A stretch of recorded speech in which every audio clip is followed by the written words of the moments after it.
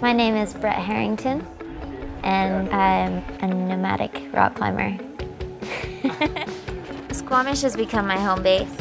I landed here about 4 years ago, and I met my boyfriend Mark. When Brette showed up in Squamish, she was really keen on climbing hard and having fun and having adventures. It was just extremely obvious that she was naturally gifted at climbing. Just like totally going for it.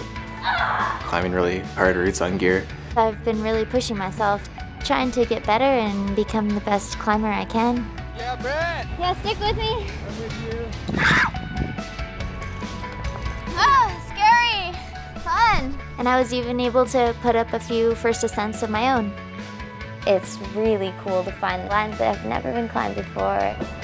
Pretty thin. You don't know if it's gonna go. Wow, that feels like it would pop. You watch me here, Mark. It's so exciting, finding your own way up and solving puzzles the whole way. Ah.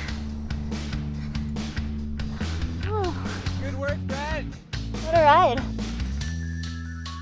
I also really enjoy soloing on this beautiful rock where I'm climbing below my limit and I feel really solid.